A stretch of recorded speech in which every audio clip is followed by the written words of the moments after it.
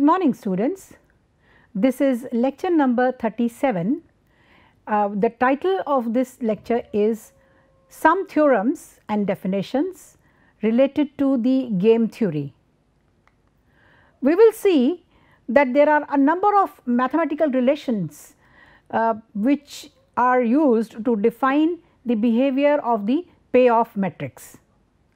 So, let us look at the first theorem, which says that let f x y be such that both maximum over x, minimum over y, e x y and minimum over y, maximum over x, e x y exist.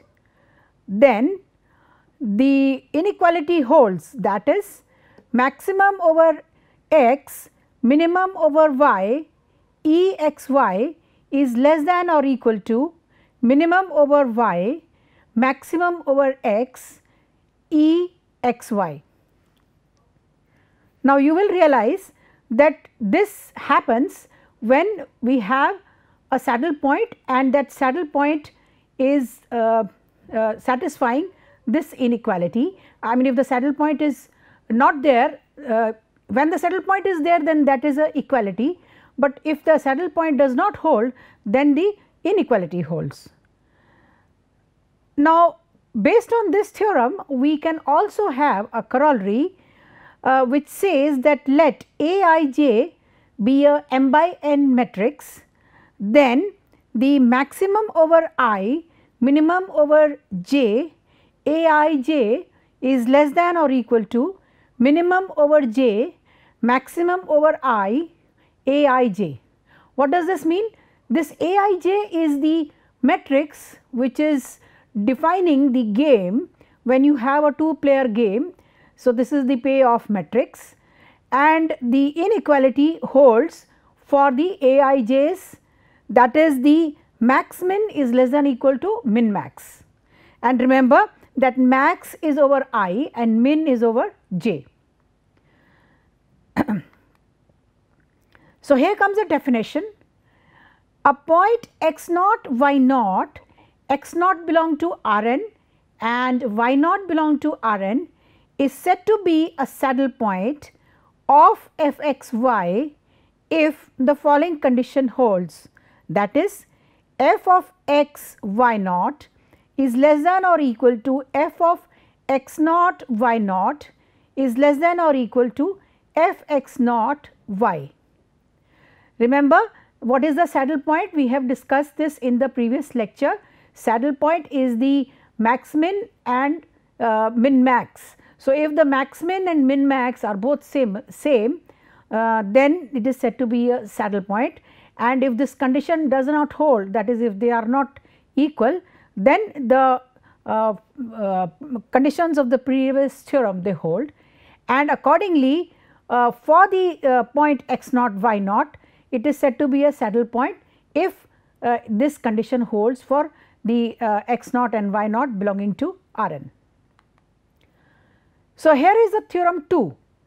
Let f of x y be such that both max x and min y of f x y and min max of f x y, where the min is over y and max is over x.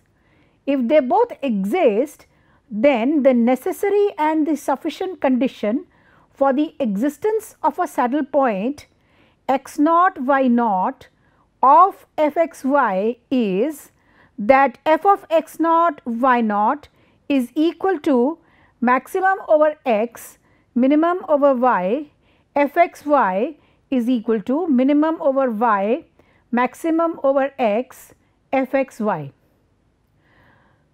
You need not worry about the proof, although if you are interested, you can look at the literature for the proofs of these theorems. Here is a corollary based on the theorem 2. As before, let Aij be a m by n matrix, then the necessary and the sufficient condition that Aij has a saddle point at I is equal to R and j is equal to s is that ARS is equal to maximum over I, minimum over j, Aij is equal to minimum over j, maximum over I, Aij. Now, the corollaries for the theorem 1 and the theorem 2 tells you that for the generalized function that is stated in the theorem, the results hold when we have the payoff matrix of the game theory.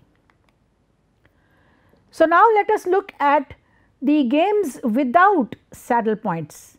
They are also called the mixed strategy games, and in this situation we have the two players A and B, and the vectors given by x is equal to x1, x2, xn of non-negative numbers such that their sum is unity is defined as the mixed strategies of A. And similarly, the vector y given by y1, y2, yn of non-negative numbers such that their sum is equal to unity is defined as the mixed strategies of B. The mixed strategy x, whose ith component is unity and all other components are 0, is a pure strategy of A. And similarly, the mixed strategies y, whose jth component is unity and all other components are 0, is the pure strategy of B. So, based on these definitions, it is obvious to note that the mixed strategies are the generalization of the pure strategies. Now, coming to the definition of the mathematical expectation or the payoff function, it is denoted by capital EXY in the game whose payoff matrix is given by A is equal to Aij, is defined like this: summation over I, summation over j, xi, aij, yj, where I goes from 1 to m and j goes from 1 to n, because in general we have a m by n matrix A which is defining the payoff. This can also be written in the vector notation as x dash a y. Now, here x and y are the mixed strategies of the two players, let us say P1 and P2, and the Aij matrix, as I said, is the matrix corresponding to the strategies of the A and B, the payoff of the A and B. So, if the maximum over x and minimum over y, expected value of x comma y is equal to minimum over y, maximum over x, expected value of x comma y is equal to E x naught comma y naught, then x naught y naught is called the strategic saddle point of the game. That is to say that this is the best strategy which both the players should use, that is x0 and y0 is the strategic saddle point of the game. Also, x naught y naught are called the optimal strategies, and the function value that is expected value of x naught y naught, also we denote it by v, is called the value of the game. Now, let us look at an example. Here you can see that there are two players P1 and P2. So, P1 has the two strategies 1 and 2, and P2 has the two strategies 1 and 2. Now, this is a 2 by 2 game, and we have to write down the row minimum and the column maximum to find out whether there is a saddle point to this game or not. Now, let us look at the first strategy for the player P1, and here we find that 5 and 1 says that the minimum is 1. So, we will write it in the last column, that is the row minimum column. Similarly, when the P1, the player 1 is looking at the strategy 2, that is I is equal to 2, then we have to look at 3 and 4 and the minimum is 3. Then we have to pick out the maximum of both these entries. So, max min, this gives us 3. On the other hand, the same thing we have to do for the player P2, and we find that out of 5 and 3, maximum is 5 because we are writing the column maximum. And similarly for the second one, that is if P2 uses the strategy j is equal to 2, then between 1 and 4 the maximum is 4, and then we have to look at which of them is the minimum. So, min max, and this comes out to be 4. And what do we find? We find that 4 is not equal to 3. So, therefore, this game does not have a saddle point. Yeah, I have written it again, that is max min of Aij is 3 and min max of Aij is 4. So, there is no saddle point to this game. Now, let us look at the strategies of P1, the mixed strategies of P1. Let it be denoted by capital X, which is equal to x1 and x2, and similarly let the mixed strategies of the player 2 be y1 and y2.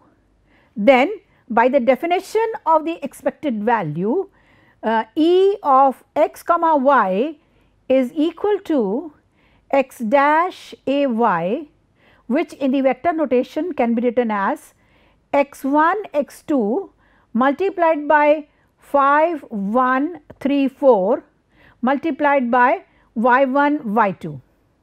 Where did this 5 1 3 4 come from? It came from the data that is given over here, 5 1 3 4. So, this is the payoff matrix, and in order to define the matrix multiplication, we need to write x1 x2 as the row and y1 y2 as the column, so that the multiplication is defined. Now, when you do the multiplication, this is what you get. You get 5 x1 y1 plus 3 x2 y1 plus x1 y1 plus 4 x2 y2. So, I want you to please check the calculations. And we also know that x1 plus x2 should be equal to 1 and y1 plus y2 should be equal to 1. These are the conditions that we already they must be satisfied.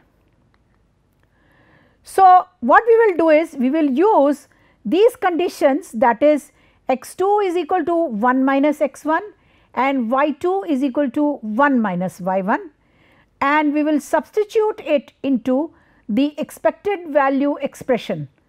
So, this expression is the one that I got in the previous slide, yeah, that one, 5 x1 y1 plus 3 x2 y1 plus x1 y1 plus 4 x2 y2. So, we will substitute in place of x2, we will substitute 1 minus x1, and in place of we will open this out, in place of x2 we will substitute 1 minus x1, and similarly for y2 we will replace it by 1 minus y1. And when you simplify this, you should get the following expression. Please check this again. Check the calculations. You should get 5 of x1 minus 1 by 5, y1 minus 3 by 5 plus 17 by 5. Now, as you know that the value of x1 should lie between 0 and 1, and similarly the value of y1 should also lie between 0 and 1. So, this expression tells us that if P1 chooses x1 is equal to 1 by 5, why is that so? x1 is equal to 1 by 5, yani ki this term. So, if the P1 chooses x1 is equal to 1 by 5, he will ensure that his expectation is at least 17 by 5. Why is that so? Because this first term will become 0 and it will be left by, you will be left by 17 by 5. He cannot be sure of more than 17 by 5, because by choosing y1 is equal to 3 by 5, P2 can keep expected value of x comma y down to 17 by 5. 17 by 5, sorry, that is 17 by 5. So, P1 should settle for 17 by 5 and play this strategy, that is x naught is equal to 1 by 5 and 4 by 5. Remember, the sum 1 by 5 plus 4 by 5 should be equal to 1. Now, P2 should reconcile to minus 17 by 5 and play y naught is equal to 3 by 5 comma 2 by 5. So, this is the same argument, and accordingly, sorry, that should be 17 by 5, that is a typing mistake. These are the optimum strategies of P1 and P2, and the expected value of the game is 17 by 5, and x naught y naught is the strategic saddle point of the expected value of x and y. So, x naught is given by 1 by 5, 4 by 5, and y naught is given by 3 by 5, 2 by 5. So, these are the x naught y naught is the strategic saddle point of the expected value E x comma y. So, now let us come to the theorems of matrix games. The theorem says that let A be a m by n matrix and let Pj and Qi, where j goes from 1 to n and I goes from 1 to m, be its column and row vectors respectively, then the following two conditions hold, that is, number 1, there exists a y in Sn such that this condition holds Qi y is less than or equal to 0 for all I, or the second condition, there exists a x in Sn such that x dash of Pj is strictly greater than 0 for all j. Please note the way in which the matrix multiplication has to be performed depending upon the way the number of columns and the number of rows are matching. Here x belongs to Sm is the mixed strategy of P1 and y belongs to Sn is the mixed strategy of the player P2. So, the fundamental theorem of the rectangular games for a m by n matrix game, both max x, maximum over x, minimum over y, expected value of x comma y and minimum over y, maximum over x, expected value of x comma y exist and are equal. Thus, every matrix game has a value and an optimum strategy for the each player. So, this is a very important result in the game theory, which says that every matrix game has a value and an optimal strategy for each player. Now, let us look at it a little closely. Maximization over x, minimization over y, expected value of x comma y is equal to minimization over y, maximization over x, expected value of x comma y is a necessary and a sufficient condition for a point x naught comma y naught, where x naught belongs to Sm and y naught belongs to Sn, to exist such that the expected value of x naught comma y naught is equal to maximization over x, minimization over y, expected value of x comma y is equal to minimization over y, maximization over x, expected value of x comma y, and the expected value of x comma y naught is less than or equal to expected value of x naught comma y naught is less than or equal to expected value of x naught comma y for all x belonging to Sm and y belonging to Sn. So, therefore, x naught y naught is a strategic saddle point, and expected value of x naught comma y naught is the value of the game, and x naught and y naught are the optimal strategies for the game. Equivalently, the following can be looked at.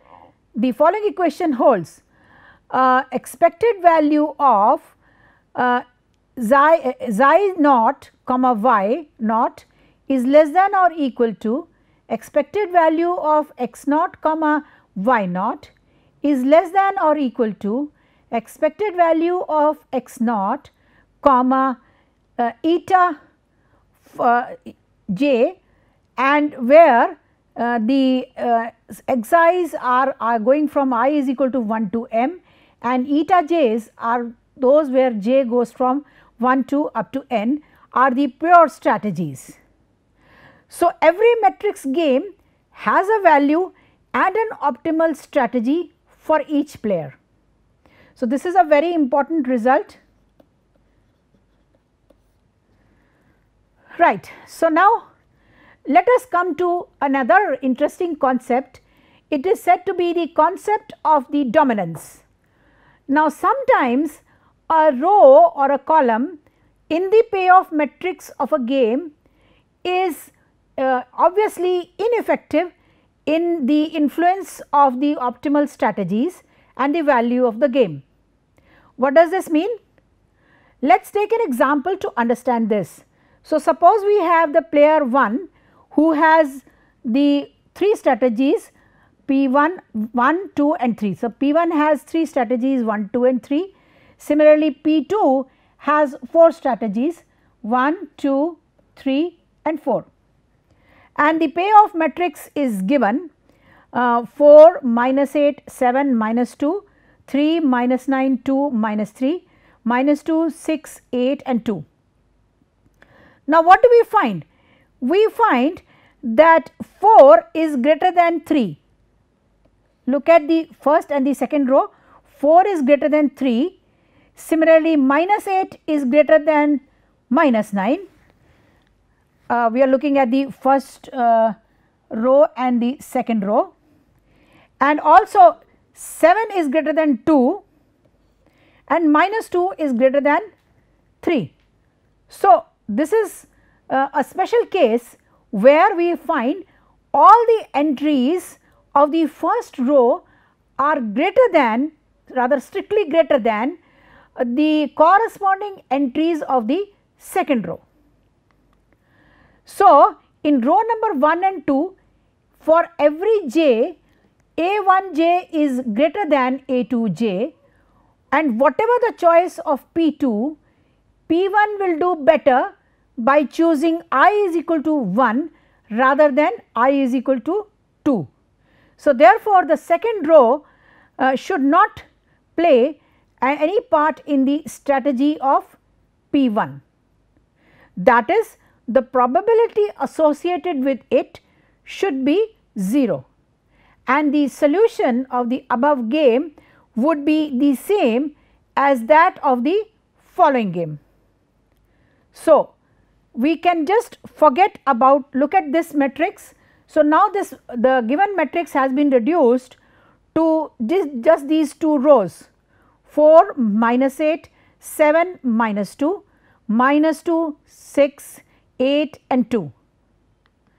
Let us look at the given matrix. So, this second row could be easily deleted because it is ineffective. The first row is dominating the second row, and therefore, we can remove the second row, and resulting matrix that we get of the payoff is the following. So, this is the concept of dominance, and using the rules of dominance we can reduce the given payoff matrix into a smaller dimension. This will help us in solving the finally the solution of the game. So, some of the rules for the dominance are as follows. Number 1, for the player B, if each element in a column is greater than or equal to the corresponding element in another column in the payoff matrix, then the column CR is dominated by the column CS, and therefore, CR can be deleted from the payoff matrix. In other words, player B will lose more by choosing the strategy CR column than by choosing the strategy for the column CS, and therefore, he will never use the strategy corresponding to the column CR. So, therefore, CR can be ignored. Now, the same kind of rule also holds for the player A.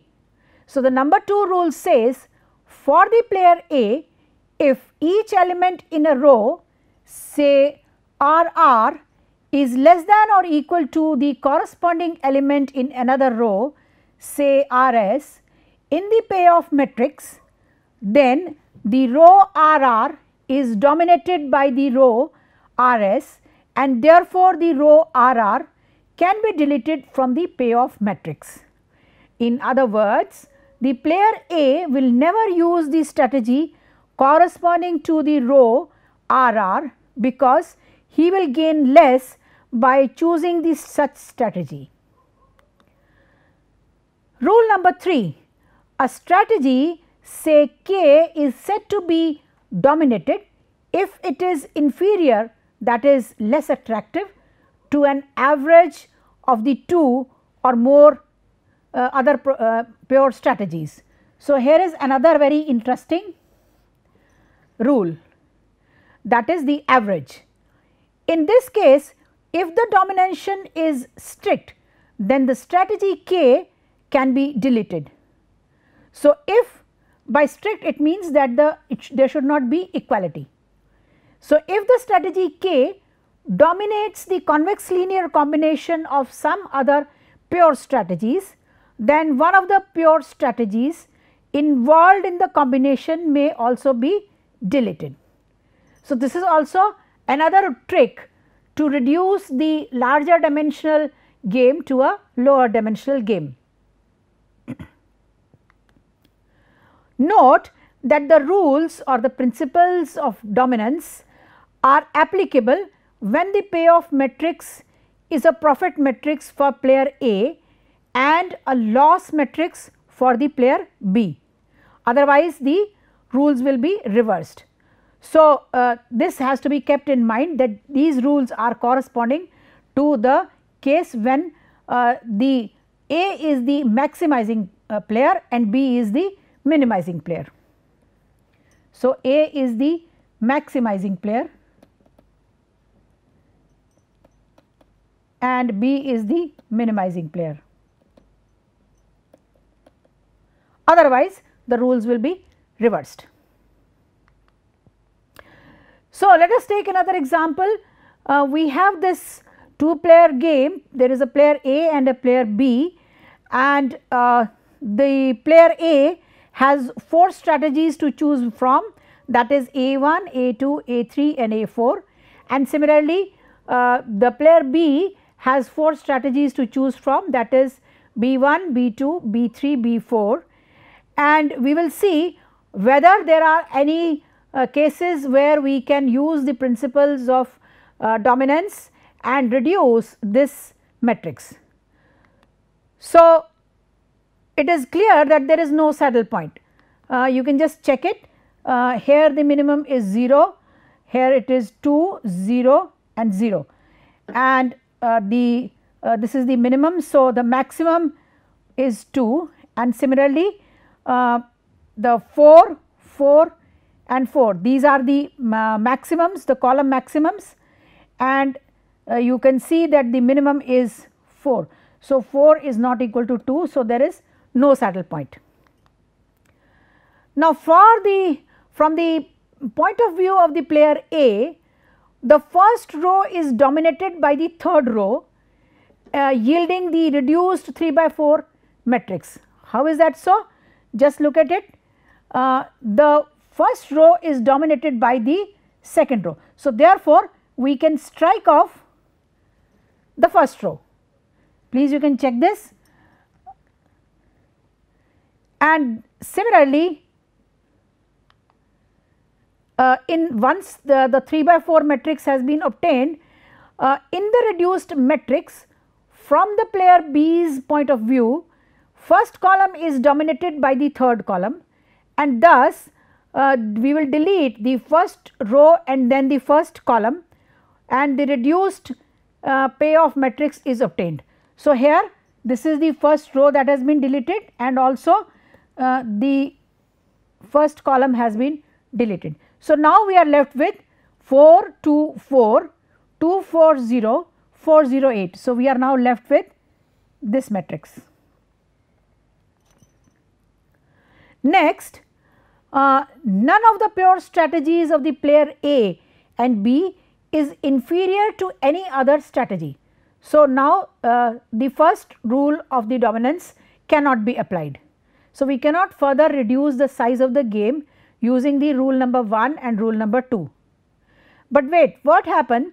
We find that the average of the payoffs due to the strategies B3 and B4, look at the strategies of the average of B3 and B4. So, 2 plus 4 by 2, B3 and B4. So, this is 2 plus 4. So, 2 plus 4 divided by 2, and similarly 4 plus 0, 4 plus 0 by 2, and 0 plus 8, that is 0 plus 8 by 2. So, what do you get? You find that these averages gives rise to 3, 2 and 4.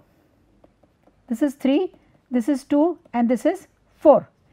And now you compare this 3, 2, 4, this is superior to the payoff due to the strategy B2 of the player B.